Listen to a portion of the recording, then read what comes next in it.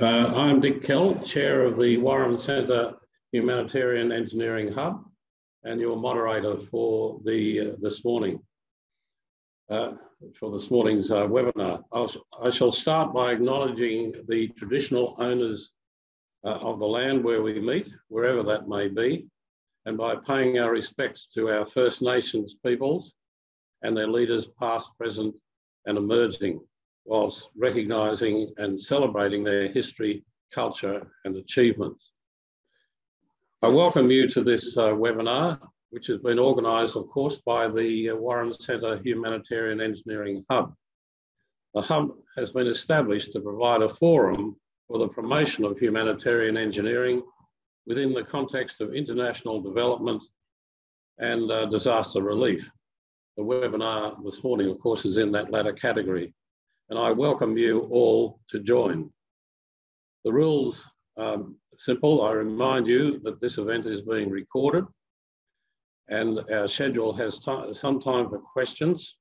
Please make use of the Q&A function to pose your questions, and the speakers will address as many as they can. And please keep your questions and comments as concise as possible.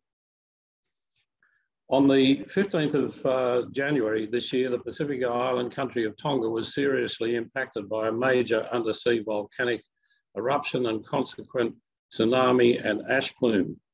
It was tragic, but perhaps fortunate that only 3 lives were lost in such a major disaster. But there was widespread damage to infrastructure and to agriculture and to the lives of the people of Tonga. The undersea communications cable was fractured and the ash cloud banked out the internet and communications. Tongan Prime Minister Siyosi Savalini described the event as an unprecedented disaster, and it clearly was. He was correct. What was remarkable in the aftermath was the rapidity with which the World Bank Global Facility for Disaster Reduction and Recovery, the GFDRR, mobilised to investigate the damage they investigated together with the Tongan government and provided the detailed report necessary as a basis for the rehabilitation works. And also what was remarkable was the speed with which the submarine cable specialists moved to identify the problem and restore communications.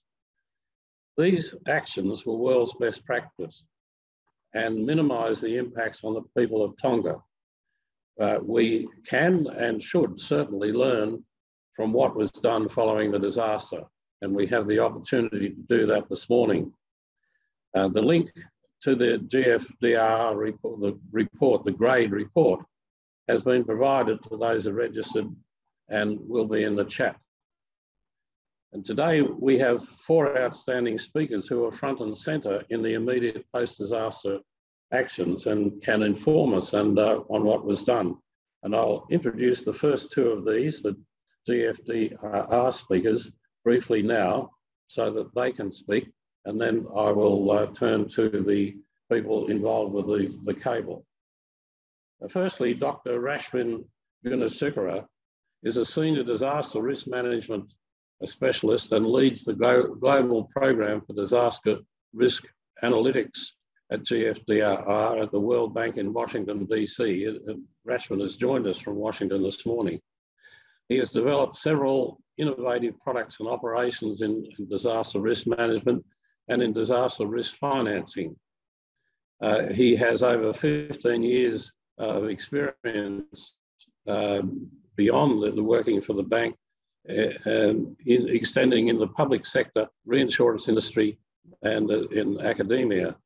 Rashmin has a PhD in earthquake seismology and has an honorary lectureship at the University College London. Our second speaker on this subject is Dr. James Daniell. James is a John Monash Scholar and a geophysicist, geologist and civil engineer specialising in global, stochastic and real-time modelling for insurance and governments, as well as global data analytics. John has a degree in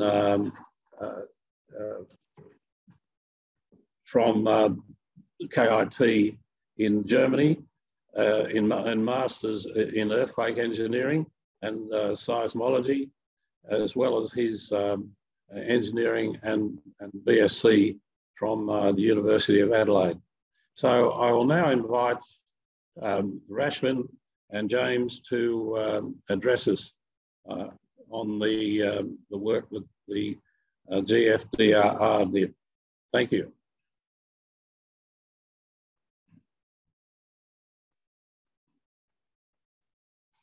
Thank you very much, Richard. It's a real pleasure to be connected this morning. I hope you could see the slides. Yep. Okay, great. So this particular short presentation is actually going to focus more on the GRADE approach, and Richard kind of briefly explained what it is. In the next 25 minutes or so, we would first describe what GRADE is and then go on to talk about the importance of it, and then particularly the case of Tonga and what we actually did. So we'll also show a particular video relating to the Tonga volcanic eruption, as well as the GRADE assessment itself. So GRADE basically stands for the Global Rapid Damage Estimation work, and this was really because we see even after most disasters, particularly in small island development states, there are many questions the governments need urgent answers to. These include, how do we actually assess damages? Where are the damages distributed? And what is the socio-economic impact associated with it? The field-based evidence and the associated damage assessment usually takes about 2 months to conduct. This becomes increasingly difficult during the COVID-19 context, when it was actually very hard to go onto the ground, and become impossible in the case of Tonga, when the government actually came up with a contactless aid approach, where the government of Tonga itself said, okay, we need to minimize the amount of contact with foreign nationals coming in to provide some of the support. Therefore, the GRADE estimate or the GRADE methodology was specifically requested by the government of Tonga to conduct this type of analysis. And we do this using a lot of disruptive technology. We use, for example, satellite data. We use remote sensing data, including social media data sets, as well as drone footage. We also use engineering data sets, as well as socioeconomic data sets, to develop an estimate of the physical damage associated with the particular disaster within 2 weeks. But what has been done before this? For example, there are quick but less detailed assessments that are actually being done.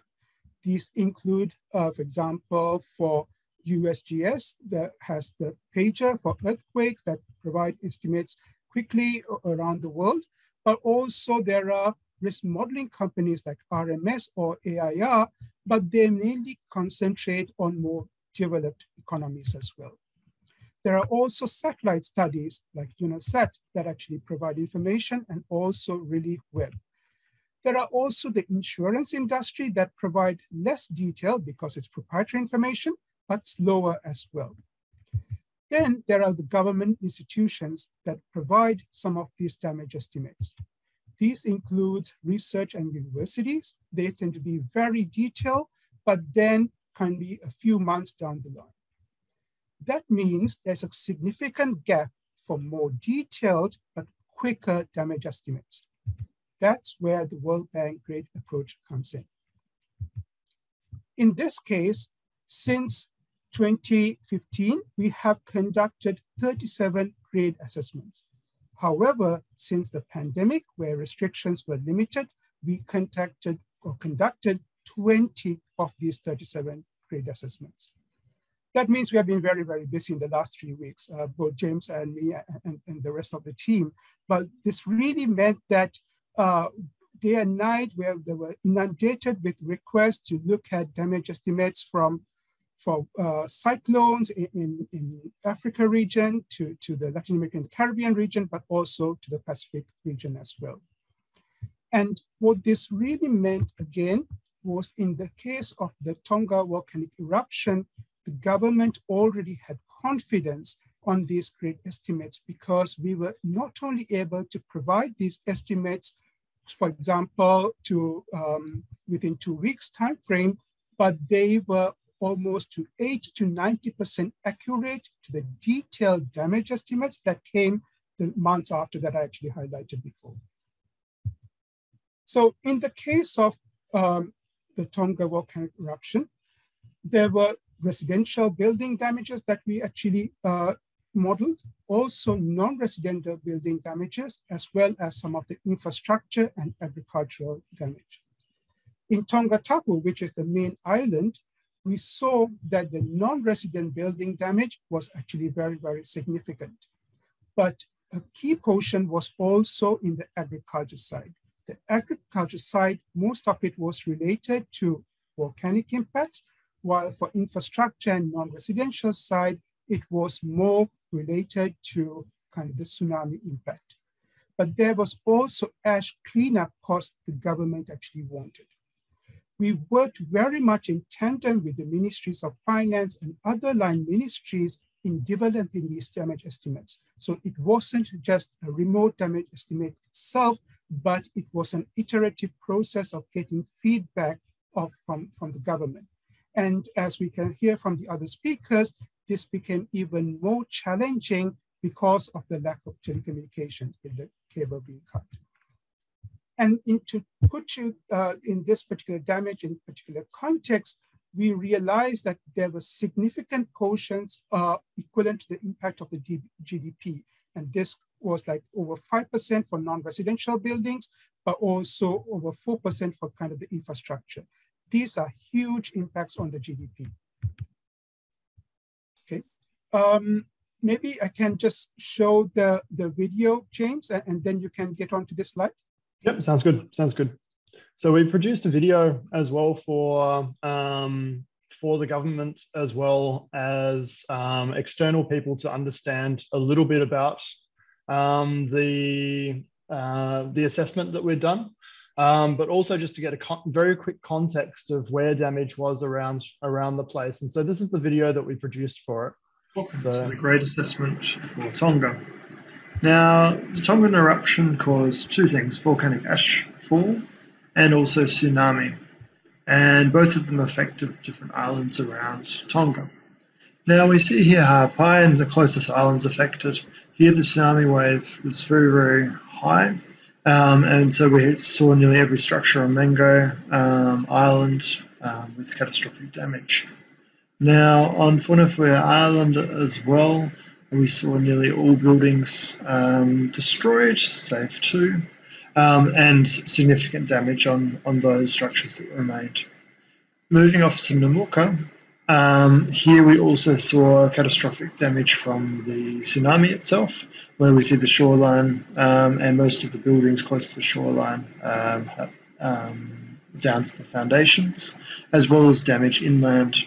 We also saw significant volcanic ashfall here, which of course also affects crops and infrastructure as well.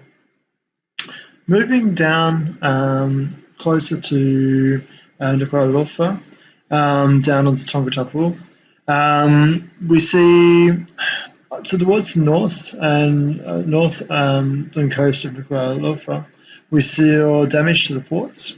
Also, we saw flooding damage coming inland, as well as significant damage along the coastline. Now, this has a combination of infrastructure damage as well as some damage to structures as well. We saw minor damage along the seawall, but also then damage inland, of course, to commercial as well as residential structures.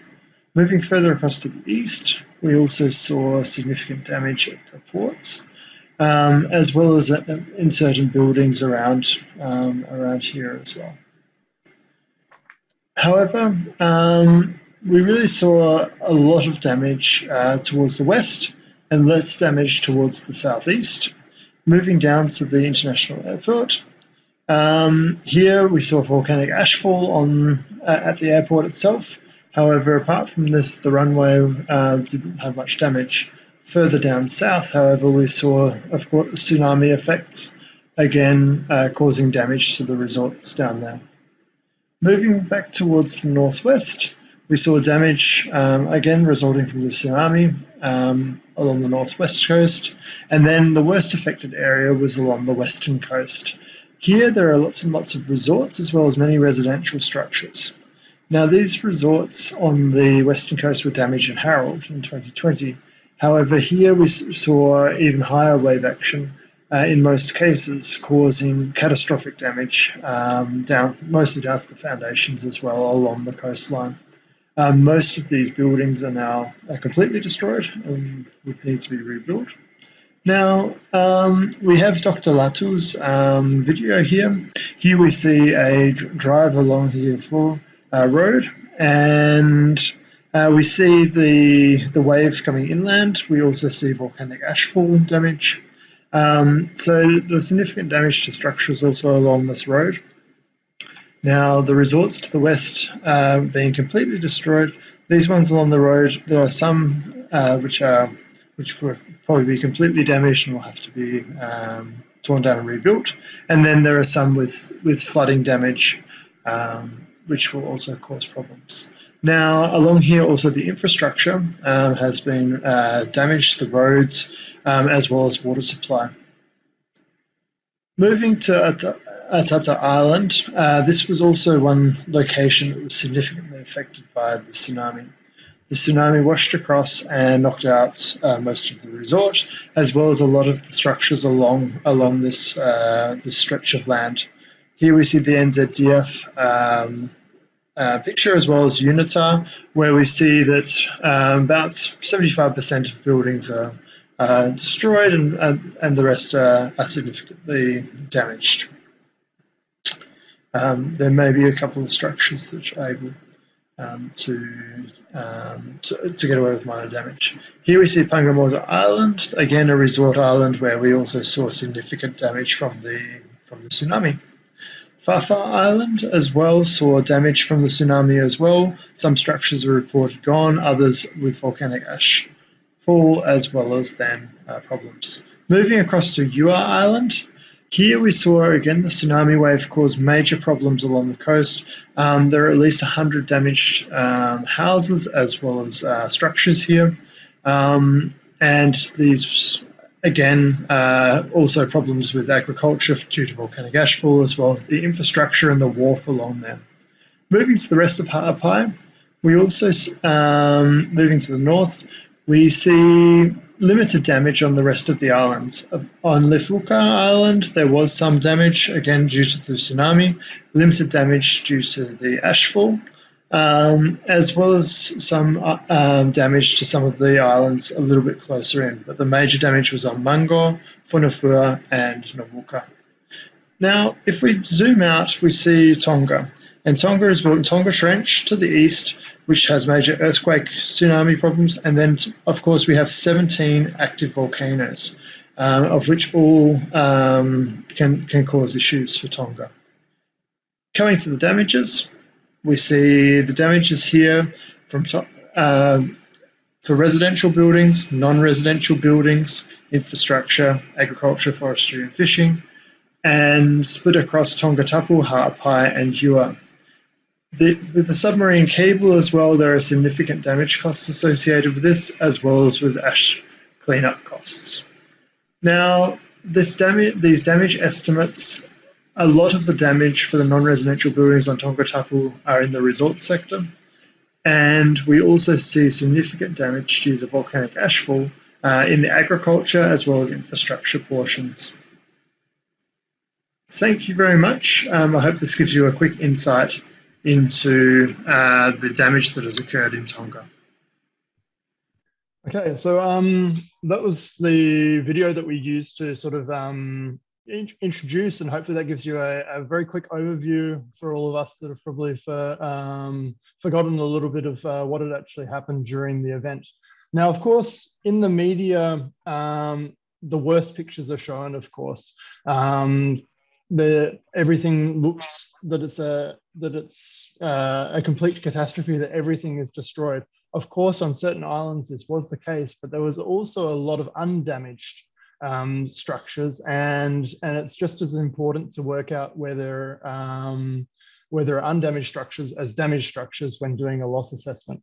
Now, as I said in the video, Tonga is very, very vulnerable to a lot of different natural hazards. It's not just volcanic eruptions, of course. We expect large earthquakes, but also various other disaster types. Now, in terms of the amount of structures on Tonga, it affected reasonably few in terms of catastrophic failure of structures. Of course, the tsunami on the western side, as was said, of Tonga Tapu, there was significant damage, and also down in Niue as well. And of course, a few islands on Ha'apai. But other than that, there was just a lot of very light volcanic ashfall, which of course then was more of a problem for the infrastructure rather than, so infrastructure like roads, transport, water supply, power, rather than the buildings themselves. Next slide, please, Rashmin. So we produced also this report, and hopefully you've had a chance to have a look at it. Otherwise, please do have a look at it afterwards. And also there's also some frequently asked questions and things like this. This is produced generally 2 weeks to 3 weeks after these events. And so, of course, the information has now changed, but this was our best effort with this short time period. Next slide, please. Okay, so what are the key findings? So the economic damage of 90 million, of course, from global standards is not a huge amount, but for Tonga, of course, this is a lot. The impact on capital, it's approximately about 2% of the capital. So the buildings infrastructure that has been, that was destroyed. And this damage is very uneven across the islands. So this obviously causes differences depending on where you are. The economic damage was mostly concentrated still in Tonga Tapu, simply because of the amount of exposure there. And that western side as well for tourism is extremely important. And there, it wasn't just this event where they've been affected. They've been affected in Harold as well, slightly in Gita. But this is sort of, some of these resorts have had 3 disasters inside of 4 years. And so that, combined with the added impact from Corona, then has definitely sort of, was a big problem. In terms of the volcanic impact versus the tsunami impact on agriculture, this is where also there's this unevenness between the disaster type as such, or the peril type, and the impact, because about 80% of the damage was attributable to volcanic impact for agriculture, whereas 20% due to tsunami. And we see that this had economic damages in about the order of Gita as well as Harold, despite, of course, the large impact in different locations. Again, these other tropical cyclones, or these tropical cyclones also had around about the same order of damages. And next slide, please. So in terms of infrastructure, really was a combination of tsunami and volcanic ashfall. We generally see this in disaster types as well, that the infrastructure is generally more vulnerable to volcanic ashfall, simply because of how the components are. Once you get up to very high ashfall, then you can start having problems for structures, buildings. But in this case, the ashfall wasn't large enough or wasn't great enough to cause major problems for structures. In terms of the agricultural damage, there were moderate depths of ash compared to other volcanic eruptions around the world, 15 to 30 millimeters.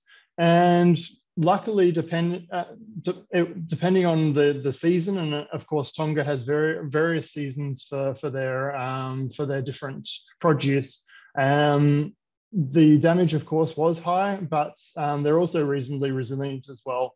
There were some cash crops that were affected, but it wasn't as much of a issue as we had first feared. Also because of the type of chemical makeup of the ashfall. In terms of residential buildings, this was about half of the estimated damage to non-residential buildings, mainly because of the tourism impact. And these tourism assets, of course, require not only the rebuilding of the structures, but also the land, the walkways, the moorings, as well as their infrastructure and facilities. And of course, there was significant damage to the waterfront in Nuku'alofa. And this, of course, when you move towards recovery and reconstruction, then this is obviously dominates this, again, being a central point of Tonga. Next slide, please. Okay, so when we're looking at doing these assessments, it's really three main components. The hazard, which is, of course, what is your depth of ashfall? What is the wave height? What is the wave action? Then it's the exposure, what the amount of people, the dollars, the type of structures that are sitting there. And then it's the vulnerability of this to that hazard. So depending on that wave height, depending on the damage that we see, what percentage of damage is actually occurring to that structure. Now, this can be ascertained in many different ways. There are a lot of studies that have been done previously, which give these estimates. But there are also then certain other ways that you can ascertain damage. Of course, usually you would go out and do a damage assessment. Again, because of Corona, at the moment, or previously as well, it's problematic doing these on-site assessments now. So we need to do this through either drone imagery, through the Air Force imagery, as well as then through social media and to ascertain what the percentage of loss of those structures are. Of course, at certain places you don't have data, and this is where you need to move back towards engineering damage estimation approaches, which are done for risk assessments usually. Next slide, please. So depending on the different type of structure, you can have very, very different damage percentages based on, say, volcanic ashfall. And these here are from just different vulnerability functions. I don't want to get into it too much, but depending on that depth of ash, you can have a very, very different percentage loss. So this is for buildings, and then we also have for agriculture. And of course, then you may see a loss of 50% of the crops just through 5 millimeters of ash, depending on that the acidity of the ash, as well as other conditions. And then for infrastructure, it's the same sort of thing, depending on what the cleanup, depending on what it does to the different structures and how long it sits on the ground, you can have very, very different damages that occur to that same structure. And this is done through things called vulnerability functions, and obviously a lot of research is done around the world for different volcanic eruptions around. And next slide. So we use a huge amount of data within GRADE, and anything we can get our hands on is used for the assessment. So we do a lot of sort of building of the baseline or the exposure, and this is built through open data that is generally on geonodes or land cover data sets, census data, survey data pre-event. And we also then look at the historic disasters, because they give us a good opportunity to assess the vulnerability of the different components, as well as ascertain the value of the infrastructure. We then combine this with on-site social media reports. So we had government ministers tweeting. These videos that you saw and pictures were often from people who were just posting their pictures online and then talking to them, as well as then some of the Air Force flyovers, which were extremely important this time to ascertain some of the remote damage, because again, telecommunications were down and we had these problems. And so to get at this information, to get an assessment of the disaster, this is the only way that it could have been done in this case. But there is obviously a huge amount of data which goes into these assessments. Next slide, please. Okay, I'll hand you back, Rashmin. Thanks, James. So this is our last slide, and this kind of really highlight what is the impact of what GRADE has been doing. So in the case of Tonga, as I said, the government actually used this GRADE report as the official damage estimate that really help the government develop their response plans. So we were also part of advising on how to develop their response plans as part of our technical assistance work with the government, but also it also influenced some of the financing, but also some of the donor coordination between the multilateral IFIs as well, and also some of the donor countries as well.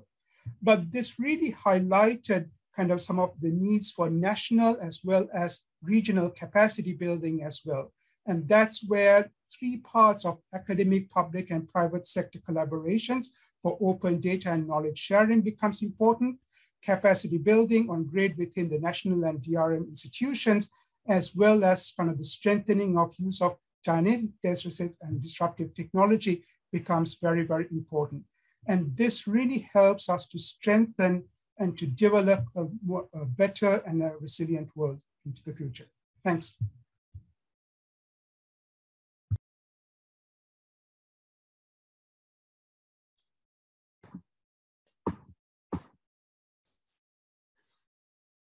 Well, thank you very much, Rashmin and James, for a most interesting and informative presentation there on GRADE. We do have some questions starting, and we'll deal with those after we've heard our next speakers. Please put your questions on the Q&A, and we'll get to them. And I'll now introduce, we thought we'd take all the questions together at the end. So we'll now have our speakers on the 2 speakers on the submarine cable and the communications. Our speakers today are John Hibbard, who is an engineer and has worked in the telecommunications industry for over 40 years and a great deal of that associated with submarine cables. He worked for much of his career with Telstra. He was managing director of Global Wholesale, but he, since becoming an independent consultant 20 years ago, he's been involved with a great deal of development of the international submarine cables across the Pacific, and is very knowledgeable in those areas, and of course is a member of the Pacific Telecommunications Congress. John Turnbull leads SES Satellites Australia and Pacific efforts. He has more than 30 years experience in the telecommunications industry, also in Australia and internationally, specialising in connectivity solutions involving submarine cables. And he has an MBA from the Australian Institute of Business. So I will now invite John Hibbard to start off on the Tongan cables. Thank you, John. Thank you, Dick, and thank you for that introduction, and good morning, everyone. As Dick said, I've been consulting in the Pacific Ocean region, particularly in the submarine cables for some 20 years or more, and involved with international telecommunications for 40. So let me share my slides, and I will go to here and here.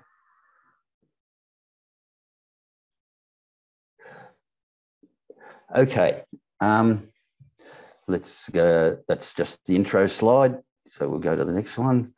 The Pacific Ocean. Sorry, excuse me. My little notes went right off at the time.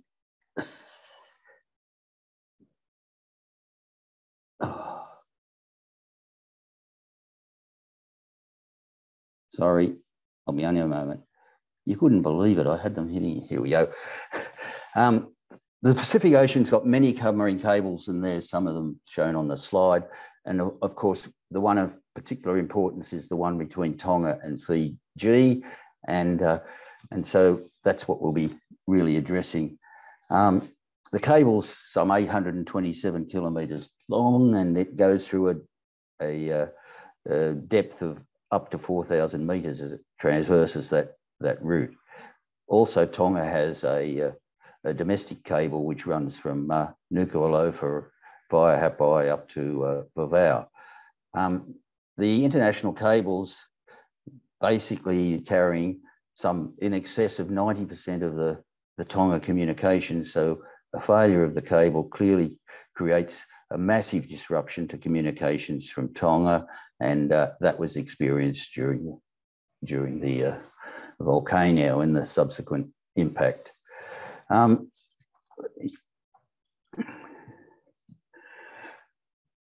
From 2010 to 2013, I was involved with the development of the Tonga-Fiji cable, and that was a significant effort. And the single biggest issue in this planning process for that cable was finding a way through the myriad of hydrothermal vents that are the north and northwest of Tongatapu and Nuku'alofa.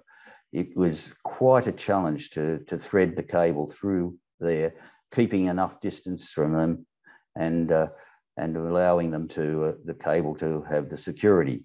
There's a lot of experience with handling hydrothermal vents, and the distances that you should keep away from is about 500 meters from the vents. And sometimes when they're very close together, it's pretty hard to meet that target. However, we found a way through, and it had been operating satisfactorily until this earthquake, this volcano created all of the issues associated with the lava flows, and that caused a break in the cable. So when it exploded in January, 15th of January, service to Tonga was clearly interrupted, and both on the international cable and on the domestic cable. And once that happened, and once we confirmed that there was a break, just to make sure there wasn't a false alarm, the cable ship was called out to undertake the maintenance and make the repair. Here's a picture of the CS Reliance, which is the cable ship that was used.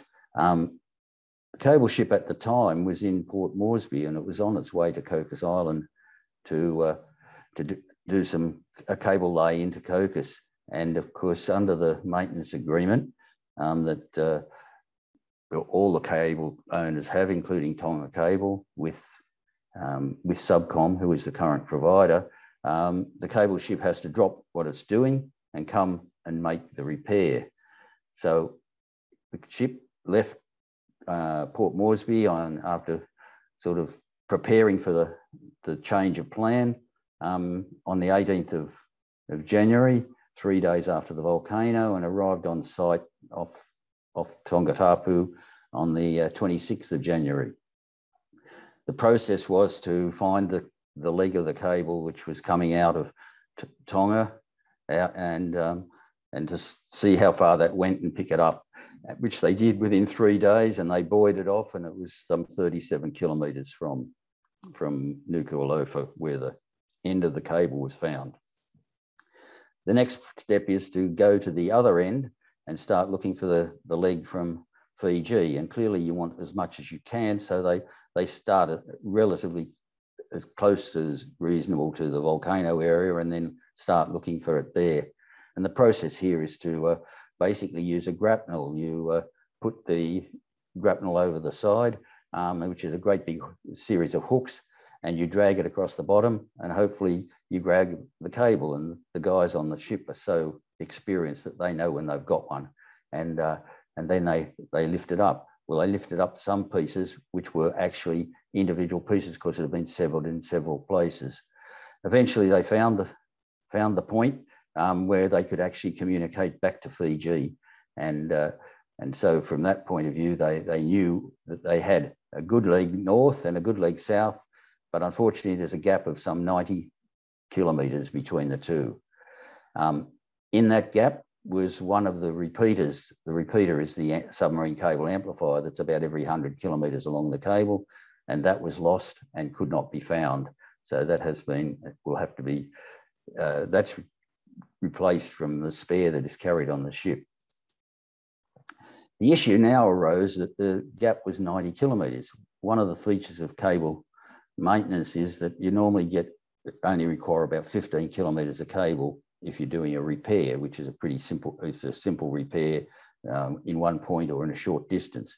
So the ship carries about 30 to 40 kilometres of cable, which is specifically spares for Tonga. Obviously, that wasn't going to be enough. So it took some astute negotiation to get the cables from others who were carried on the ship to do the repair. And so the spares for the New Caledonia cable and some spares from the Southern Cross cable were acquired and jointed together to create a length that was sufficient to do the 90 kilometres of cable, coupled with the insertion of a new repeater. And so that was done, but that took quite some while, and that was completed on the 21st of February. So just over a month from when the explosion occurred. And so the repaired section there you can see is some 90 kilometres in the cable. The ship, after it had completed the repair of the Tonga-Fiji cable, then went to investigate the domestic cable and found that the break there was about 110 kilometres. Unfortunately, there's very few domestic cables around the Pacific, and there was not enough spare on the ship to do the repair. So unfortunately, that cable has not yet been repaired and won't be repaired until the new cable is manufactured and brought out to Tonga, and then the ship's called down to relay it. And so that could be many, many months away. I think at least I'd say 6 months to 9 months it could be that leg is out. So basically that's really what had happened. Here's the timeline that we can see, and it starts at the 15th of January and finishes on the 28th of February when the ship left after investigating the domestic cable. So 52 days altogether, including transit. So a very expensive repair. And of course, there is also the cost of replacing the spare and the international cable, replacing the repeater to restock the spares, and manufacturing the cable for the domestic thing. So they're all added costs that will go into the system. So, but in the end, it was a very successful operation, and it restored the full cable communications for the international cable communications to Tonga. Finally, I've got a place just north of Sydney at a beach, and back in end of March, beginning of April, I went down to the beach, and here littered on the beach was pumice. And there's some examples of it. It was just all over the beach and clearly floating in, and there was no question that this all came from Tonga, across the currents from Tonga across the waves to the east coast of Australia. So it's interesting to see that, and I guess not too many people realise why it was there, but certainly I did. So thank you very much, and back to you. Well, I'll hand over to John Turnbull if that's... Yes, John, thank you very much. That's very interesting, and your pumice samples indicate how widespread this was. Now, John Hibbard is going to finish with some details of the cable replacement. So, John, over to you.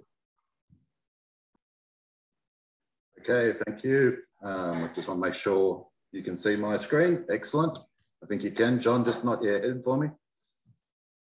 John Hibbard. Yep, you can see my screen. Excellent. Thank you. You're on mute. So thank you, everyone, and I appreciate the opportunity to speak to you about the Tongan disaster. My presentation will be very short.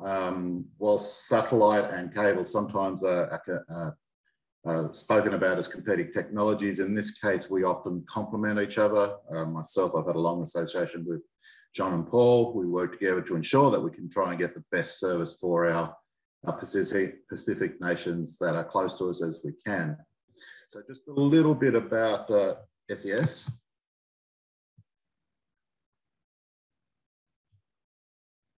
Okay, and Digicel. So we worked with Digicel for this case. So basically, you've heard a lot about Tonga, a nation in the Pacific, a number of islands. Most of them are uninhabited. The main island is obviously Tonga Tapu, where most of the residents live, but there's also a couple of major islands called Hapai and Vavau, which were also impacted by this, as well as some of the small islands, Nui's and so on. Currently on the cable, they have approximately 6 gigabits of capacity. So since the uptake of fibre to the nation several years ago, the uptake of broadband has been significant. So to have the cable cut, it causes quite an impact to the nation. Digicel operate throughout the world, but also particularly in a number of nations in the Pacific, Tonga being one of them, Fiji, Papua New Guinea, Nauru, Vanuatu, and Samoa being the others. And they're in Tonga, they're one of the 2 mobile operators there. SES satellites, we're a global satellite provider, and we operate satellites in 2 orbits. One is called geostationary orbit, which is 36,000 kilometers in the sky. And the other orbit is called MEO, or medium Earth orbit, which is called the O3b constellation. We've got a long history of providing multi-orbit capacity in the Pacific. We've provided services to over 14 nations and states throughout the Pacific. The bulk of that, though, has been on our medium Earth orbit constellation, or O3b. The reason for that is that it has a lower latency, and we can get much more capacity through those satellites. And we've been working with Digicel in the Pacific since 2014. They went live in Samoa and Papua New Guinea and Nauru early on in our phase of developing the O3b constellation in the Pacific. So what was the problem? Well, as you've heard, on the 15th of January, the large volcano erupted, and that caused all sorts of dramas. And I can tell you exactly where I was. Just as Australia had wrapped up the last test in Hobart, I started to see some chatter online, and also from internally at SES, and then also from Digicel. Digicel was lucky that the CTO for the region is based in Fiji. He knew that the comms had been lost for some reason and started to talk to us about some type of resiliency options for the nation. He wasn't quite sure what was happening, but soon it became quite apparent with the video that we saw online of tsunami. Just some facts here. It's likely the biggest event that we've seen on the planet for 30 years. And as you can see from that satellite image, it's immense. The eruption and tsunami, as you've heard from the team before, caused significant damage on Tonga. And that's the first time I've seen that, and it's quite significant. It caused a break in the main international cable, which connected Tonga Tapu to the rest of the world. But as John also said, it also impacted the domestic cable, which connected Hapai and Vavau. And communication to the rest of the country was cut off, obviously because of that. In Tonga Tapu, there was the ability to make phone calls and texts. Hapai and Vavau, they were unable to, because that had cut the connection from Tonga Tapu to those islands. It basically meant that there was no internet surfing, and there was significant inability to communicate. And I think that caused some of the major issues that we've seen. We talk about the business impact. The business impact we saw was around $90 million. But for this one of the key things I saw was the social impact, with so many relatives in New Zealand and Australia not being able to contact their loved ones there. I think that was the main thing that I saw, was that the people were unable to find out what was happening and what was happening with their loved ones. So we worked immediately. We made capacity on our geostationary network available for Digicel straight away. So what that basically meant was that they weren't, none of the carriers in Tonga were ready for this. And what would happen is that they have equipment, but it's not activated for it to work. So we activated our capacity straight away. It was available for Digicel. We're using C-band, which is good, robust technology, but it's from the geostationary orbit. So it it's limited in the amount of throughput that you can do, and it requires some large, significant ground infrastructure for it to work. Some of the challenges we saw at the start were, as you can see from the images, a number of the staff members first were going to check on their families. And that's completely understandable because, you know, there was a tsunami, they needed to see and make sure that their family were okay. The only thing available at the time was satellite phones, and given the size of those things and how they operate normally, they're often patchy sometimes anyway. And as some people have alluded to, there was some ash in the air, and this was impacting the use of those sat phones. And now what would happen is the team in Tonga were supported by the team in Fiji and also the SES team to get the ground equipment up to a status where it could be operating. Often these phones would cut in, cut out. They also had to clean up, obviously, the ground equipment, get the electronics working so that they could use this capacity that we at SES were working with them to deliver for them. In the end, they used their 9-metre earth station in Fiji that they have to service a number of nations in the Pacific for just such events, and also for some internal comms. And they have a 9.3-metre antenna in Tonga, which allowed them to push the capacity out of Tonga. In the end, we delivered 136.5 megahertz of capacity, which is an element of spectrum which can then be converted with a ground equipment and electronics to convert those to megabits. So in the end, we were able to provide 126 by 63. Now that doesn't sound a lot when the nation itself had 6 gigabits, but what this did allow, it did allow international calls, it did allow international texts, and it also did allow some connectivity for the key government emergency departments who were addressing, and the support agencies that were addressing this disaster in Tonga. We also did fire up a smaller antenna that allowed some additional capacity to be delivered to the nation. So what happened was that because none of the carriers are ready, but we did get the capacity available already, and Digicel does have equipment in country, is that the first calls were able to be restored by Digicel, and the text and some of the connectivity for those government agencies were there. What we continue to do with Digicel, though, is we continue to provide capacity for the connectivity to the outer islands. As John has alluded, the domestic cable is still broken. Digicel have a microwave connection out to from Tongatapu to those outer islands, and the SES capacity, geostationary capacity, is there to supplement that and to support that if that microwave link has an issue. So some of the key learnings we took from this is it was probably a disjointed approach. We did try and contact the Tonga Cable Company and TCC, which is the local carrier, but of course connectivity was an issue. You couldn't get through to them. And in this case, and this is the second time an earthquake has impacted Tonga in 3 years, there was no preparations for what we would call a hot cutover. And a hot cutover is equipment ready with capacity to perform in the event of such an emergency. And Tonga, unlike other Pacific nations, doesn't have an O3B terminal or a medium Earth orbit terminal. In that case, if there was one of those terminals available, we could theoretically have landed 1.2 gigabits of capacity, which would have been more than the 200 or so megabits that we did provide. That would have allowed more than just the government agencies, but also people in Tonga to communicate via the web to the outside world. So that is pretty much what I need to say, and I would be happy to field any questions on this event and what went on. So back to you guys. John, thank you very much. That was very, very interesting indeed. And it was an indication of how people who knew what they were doing came together to aid the people of Tonga immediately following the disaster, and restored communications to enable things to happen there.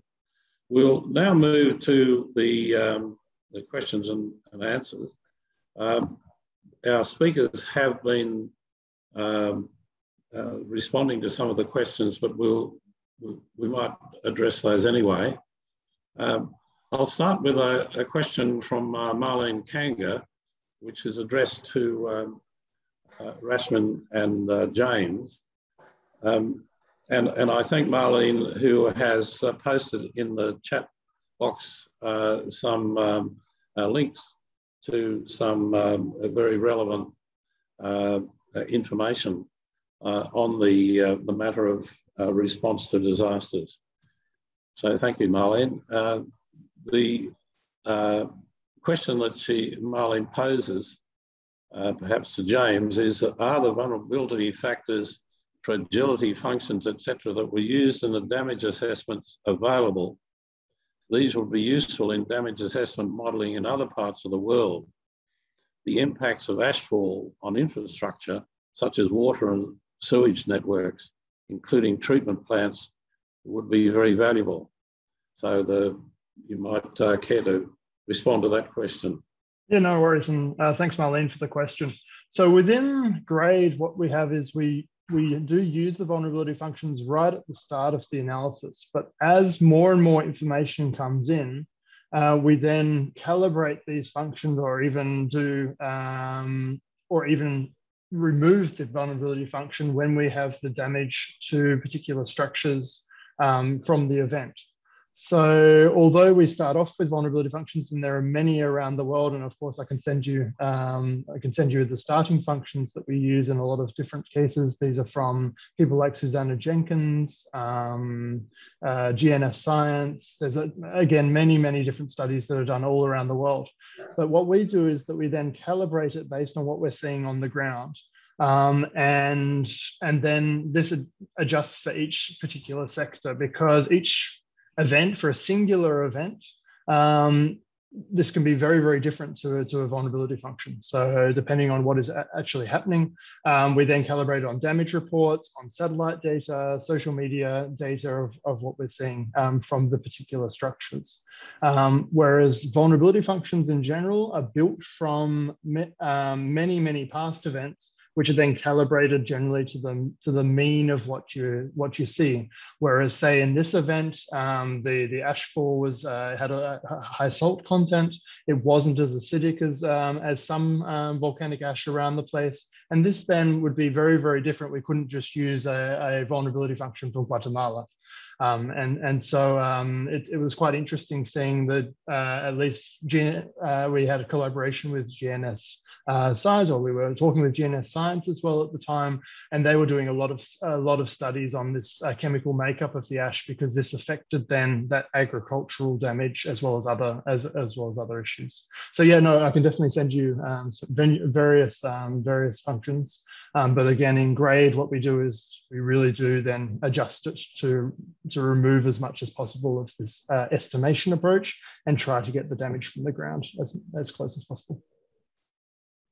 Thank you, James. Rashmin, did you wish to add to that? Yeah, just a couple of points. One, there are kind of open risk models. For example, in New Zealand, there's Riskscape that actually has, for example, volcano-specific module that actually could be useful. And this also refers to some of my earlier points on capacity building as well. So in the small island states, the regional DRM agencies actually are developing these types of information, but they're also developing a repository of kind of also this type of information in terms of exposure, but also in terms of volcano vulnerability functions. For example, there's PACRIS, which is the regional database that actually develops and keeps a record of these types of information as well. Thanks. Yes. Sorry, I'll just add one more comment to that. There's also of course, the ADB study that was done in Tonga as well. Yeah. Good. Thank you very much. That does raise a point you might comment on briefly, Rashmin. I think you're alluding to this.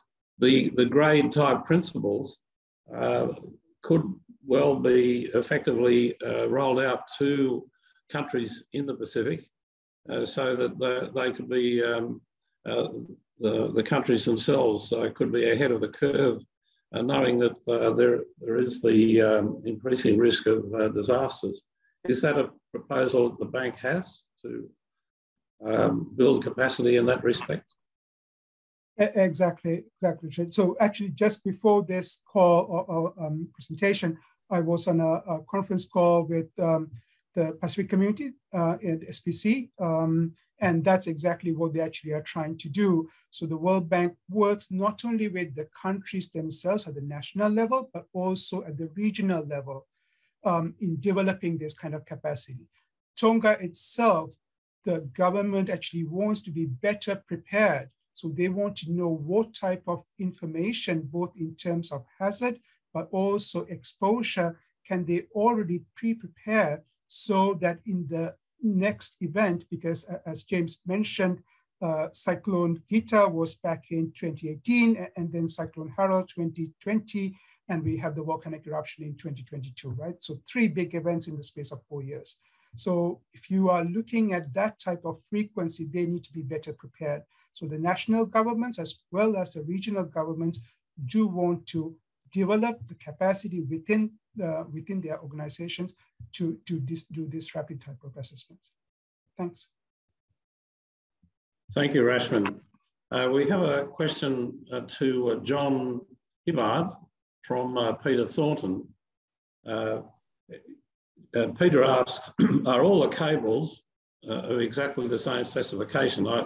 I picked up on that point that the cables that were being held for spare in another location were brought onto site because of the length involved in the repair in this case.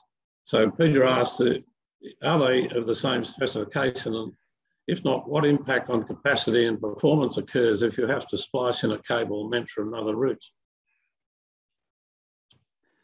Thank you, Dick. Yeah, no trouble. And thank you for your question, Peter. Basically, the cables in the Pacific, the majority of the cables have been provided and supplied by Alcatel, who's done most of the work, although, and that makes for a simpler interconnection because of the similar type of cable. In the case of the New Caledonia cable, which they borrowed, that's exactly the same specification as the cable that is a spare for Tonga. So that was easily jointed, and there's a standard jointing kits that the ships carry to joint those. In the case of the other cable that they took for Southern Cross, it has more fibre pairs in it, but they only jointed the necessary 1 fibre pair that the Tonga cable is. They also borrowed, because they didn't have enough jointing kits on the ship that were associated with that are owned by Tonga, owned in inverted commas by Tonga. They borrowed those actually from the Vanuatu, the guys on the Vanuatu cable, their spares. They used some of their kits. So it was really a team effort to bring them together. As to the impact, in this case, the fibres are basically identical in all the cases. So therefore, apart from the 0.3 of a dB you lose with your joints, by and large, there's very minimal impact. Also, this being a short cable, it's very forgiving in the sense that if you had impairments, you can compensate. Had it been a very much longer cable, then you start to get worry about what the consequences are from multiple joints and any slight deviations in the characteristics of the cable. But overall, no impact on the capacity and no impact on the performance that would be noticeable from any user of the cable. And so fortunately, we were able to, in the event that we had to use someone else's cable, like a subcom cable, to joint to an Alcatel cable, there are universal jointing kits for doing that. And though the ships carry those, the specifications can be slightly different, but there's amazing similarity between them. And so therefore, in this sort of situation, it would not have made any difference, but it wasn't the case anyway, because they could use Alcatel cables for all of them. I think that answers the question, Dick. Yes, it does, John, and thank you very much. A slight follow-up question, though. It seemed to me that the cable repairs and the reinstatement of communications via satellite links were heroic engineering and a credit to the people involved who were showing innovation to get there. But was I reading it correctly? It is slightly ad hoc, and is there a need, or is there actually in place a very comprehensive risk management plan that would ensure that this type of thing can reliably be reinstated, the communications can reliably be reinstated? I think John Turnbull's probably better to answer that because... Okay, John. Yeah, sure. So a couple of the things that are happening. So from the key learnings, we're working closely with Digicel, which is now a Telstra entity, to look at a resiliency plan for the Pacific markets that they are in. A resiliency plan for those nations where there isn't diverse cable. And some nations are lucky and they have that, most nations are not. I've also made that plan available to those other nations where Digicel is not a entity, so that in the event of an outage as significant as this, that they would have some coverage using the over-EB solution, right? Which is the ability to get a lot of throughput through very quickly with the similar latency to what they were getting on their cable, so that their economy and the social impact, the ability to communicate with their loved ones, is not as great as this one was. We're also working with the Australian government. I note that there's a question about what support has the Australian government done here. We also worked with DFAT on this very case. We did have an over-EB terminal in the US, which we could have shipped straight away. The issue or the hindrance to that was the COVID situation. What we needed to do was a no impacts situation. And we would have needed to get our people on the ground to do that install. But given COVID and the significant issues there, we were unable to do so. So the Australian government had all good intentions to do so. They were working very closely with us to do that. And but unfortunately, we couldn't quite get that one there because of the impact of getting people on the ground. Just to add to what John's saying, standard practice for most countries where they've got one submarine cable only is to restore about 10 to 15% on satellite, because that was enough to basically sustain the governments, the airlines, the banks. But if you're on Facebook or YouTube, tough luck, you go away. But it's basically there designed to provide the essential communications. And so therefore, a rule of thumb is about 10% is kept on satellite when you've got one cable, because by and large, the backup is hardly ever used, is hardly being used. It might carry a little trickle of traffic to make sure it's working, but by and large, it's not used, and therefore it's an expense, and hence an expense that companies try to minimise, and so 10% is the rule of thumb. Obviously, if you've got another cable, then you're ready to do 100% restoration. And countries like Samoa, Fiji, they've got full backup.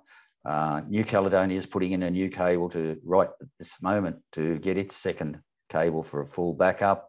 Vanuatu has plans to, but hasn't proceeded with its second cable.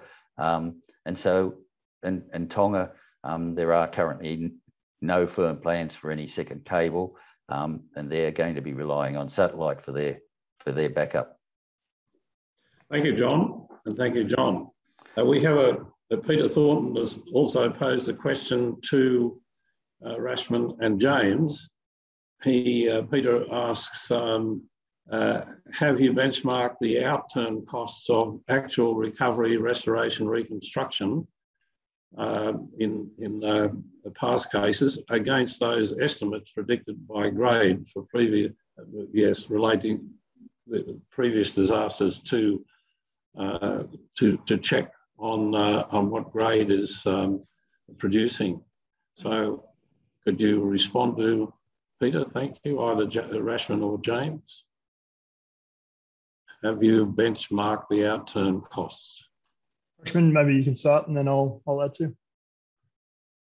So it is something that, and it's a great question, Peter. So one of the key things that we're actually trying to do is look at the benchmarking itself as part of GRADE. I think James explained this particular part, but also looking at some of the damage and loss databases that have been created, or the post-disaster damage and needs assessments that have been created for a lot of the past events in the last 15 years or so. So this is actually very important, because you might be surprised that up till now, there has not been a consistent economic-based damage and loss database that's available for not only for volcanic eruption-induced impacts or disasters, but for other disasters as well. So that is very important for the benchmarking side of the aspect as well. But also when you're, for example, looking from a climate perspective, when you're looking at what the potential future impacts would be, considering that the frequency and severity of these events actually might change. Thanks. And it's also extremely important to look at the definitions, because we define it as capital damages for our GRADE assessment. That's all that can be done in that first 2-week period. Whereas there's also a huge amount of losses, so indirect, intangible, supply chain effects that go on from disasters. And this is only what can be estimated after 2, 3, 5, or even years down the track. And so it's extremely important to sort of look at the definition of these damages as well. When we've benchmarked it, we're generally within 90% accuracy of any assessment which comes out after the event. So it's obviously this 2-week period is about the right time to get at a decent estimate.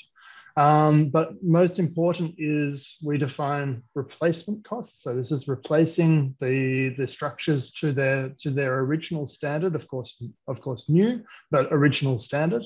It isn't looking at reconstruction of these assets. This could be because we have new energy standards. We may have new disaster codes that we need to adhere to because the disaster is impacted, and we want to build back better. And so that reconstruction cost can often be many times the replacement cost of those original assets. And so this is, again, another thing which is done down the track with these longer range studies rather than GRADE. GRADE gives that sort of that damage estimate, which is useful, of course, for many things as well. And Dick, just to add to that in regard to the submarine cable, the submarine cable was out, the ship was redeployed for 52 days.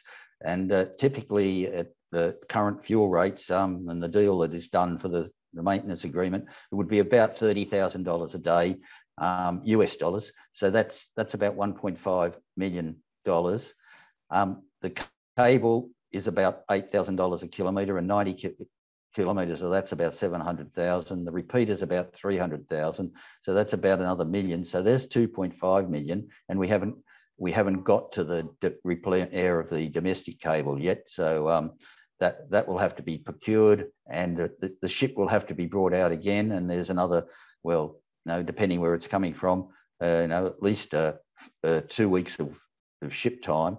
And so altogether, you're going to be talking about $3 to $4 million. And I think your figure in your chart of 3.4 seemed to be, quite close to the mark. Thank you. Yeah, we tried to estimate based on exactly these types of parameters, and thank you. Yeah, so again, it's always difficult though. Again, with this 2-week period, but often towards the end of the 2-week period, we can get some sort of clarity. Thanks, John. That's really good to hear as well. That's very good information to feed back to Rashmin and James there. So we have a question from Siam Sidik, who is with the Tsunami Disaster Mitigation Research Centre in Indonesia. And he asks, can anyone explain how the social economic recovery is performed in Tonga? I guess referring to who will be managing the recovery and who will be paying for it.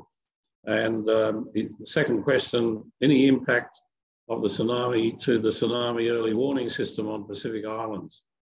and is there feedback into that warning system? James and Rashmin, can you? Sure, thanks. It's a great question. So in terms of the recovery framework, that is something the government itself is actually working on. So what you would normally have a disaster response plan that actually moves into a recovery framework. And then you go into kind of reconstruction side. In this case, the Ministries of Finance is actually leading the engagement in this, developing the recovery framework. They were using some of the impacts or the assessment from GRADE to inform the response plan that then feed into the recovery framework itself. Given the kind of the complexity on the ground, and they actually are using the information from the different line ministries as well. This is actually taking some time, but that process is currently ongoing, as I actually currently understand. In terms of the socioeconomic impact, this is actually critical because one of the key things the government would also want to do was provide some of the subsidies for the most vulnerable as well. And to determine how much you need to give, they actually also want to need the magnitude of the particular event as well. But in addition to that, the sectoral impact, for example, James talked about the impact of the tourism sector. That's important as well in determining what the consequences actually are going to be down the line as well. So hopefully that provides you a kind of a broad answer. I'm not quite sure exactly what it is, the current state of it as now, but when we actually did the assessment, that those were the kind of the discussions we had with the government as well. But I know some of the other IFIs, but also the donor coordination is also supporting these types of efforts as well in terms of poverty assessment as well as social vulnerability and social protection. Thanks.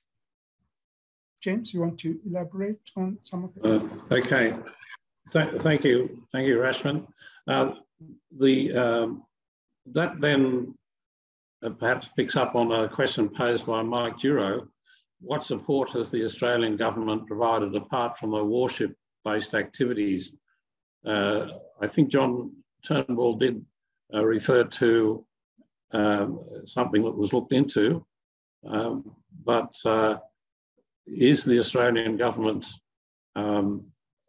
present to assist Tonga in the ongoing rehabilitation?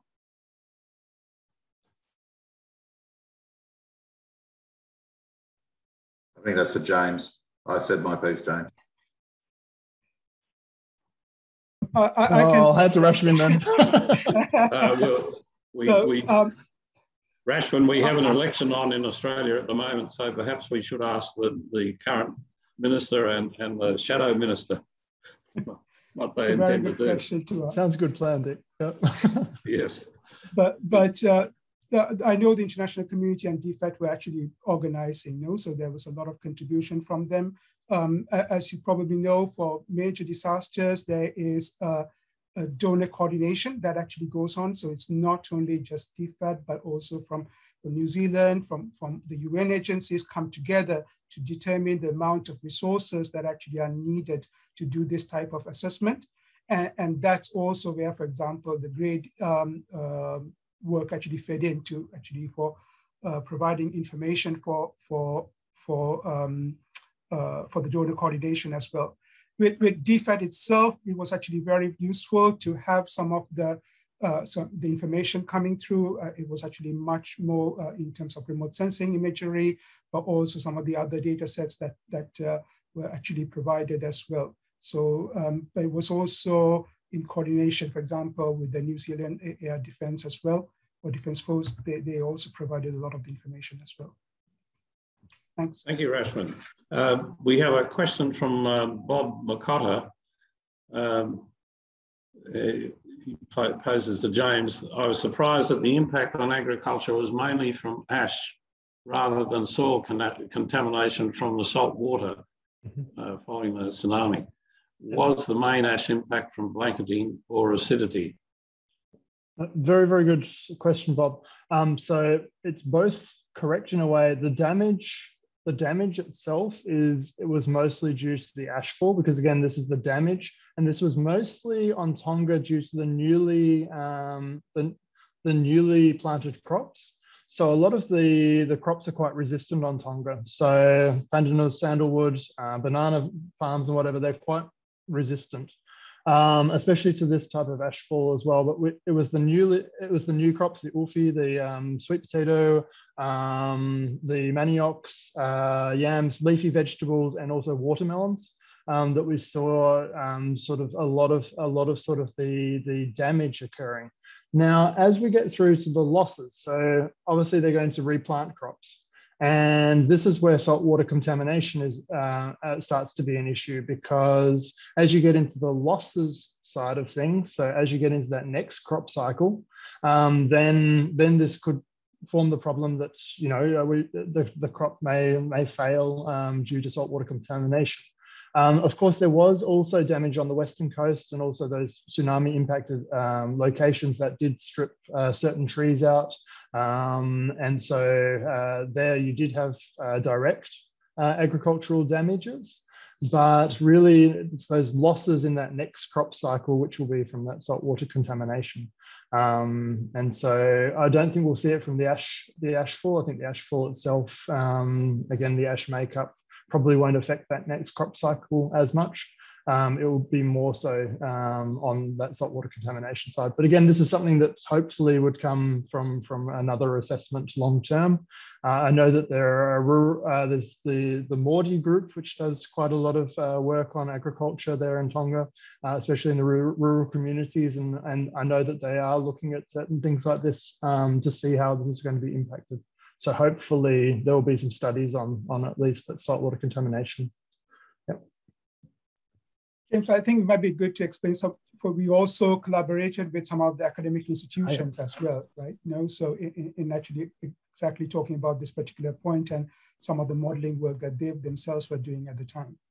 Exactly, yes. So we had a sort of a working group where we were meeting with various universities in New Zealand, in Canterbury, as well as then GNS Science, as well as then Susanna Jenkins and a few other people around the world who have dealt with a lot of volcanic eruptions in the past and tsunamis. Talking really about this point of agriculture, because this was one of the most difficult parts of the assessment, to try and work out what was actually happening and why the agricultural damages were significantly lower than what we would have expected. They were still, of course, high for Tonga standards, but they were quite low compared to other places in the world that we've done assessments. Thank you very much, James and Rashmin. I think we've got time for one short question. There is mention in the GRADE report of climate change, although this particular disaster was not related to climate change. The previous disasters that you are referring to, the cyclone Gita and Harold, were. Is there an intention to price in and make mandatory the need to build back better to resist the impacts of climate change and the natural disasters, so that the country is better equipped? Thanks, Richard. So in terms of build back better, it's not necessarily for the climate-induced impacts. No, it's for example, in Tonga's case, it's also the earthquake side of it as well. So of course, the World Bank does provide a lot of encouragement and support. It looks at, for example, building regulations and resilience work that looks at the kind of activities related to building back better as well. And this is sometimes not necessarily just on natural disasters or natural hazards, but it could, for example, relate to kind of man-made catastrophes, for example, in Lebanon related to the explosion itself. So there is, of course, the World Bank is actually looking, because a lot of the mandate within the World Bank also focus on resilience, right? And resilience is the ability to kind of bounce back faster and better. And the key component of that actually is building more resilient structures. But it's also going beyond that. So it is not just looking at building back better, but also looking at more sustainable and green infrastructure as well. So for example, nature-based solutions are also a key part of what we're actually doing. And this also sits within the wider framework, for example, the Sustainable Development Goals as well. Hope that helps. Thanks.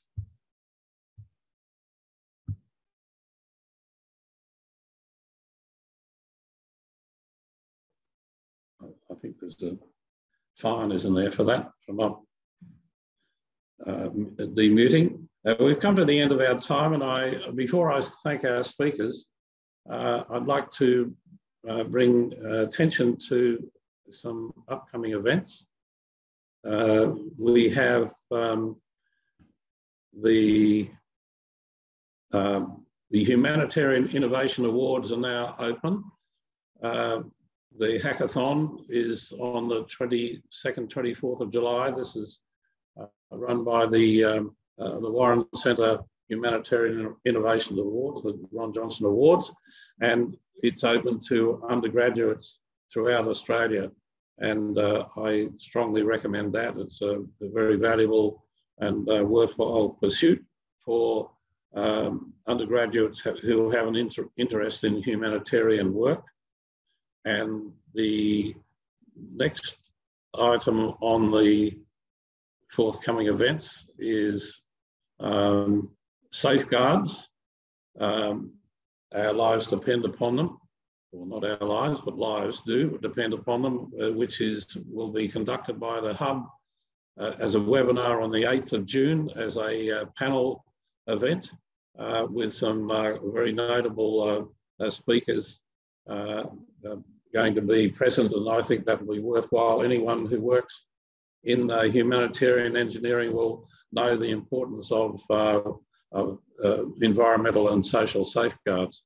Incidentally, the image there, I realise, is a school in Tonga, which was not damaged, fortunately, in the recent event.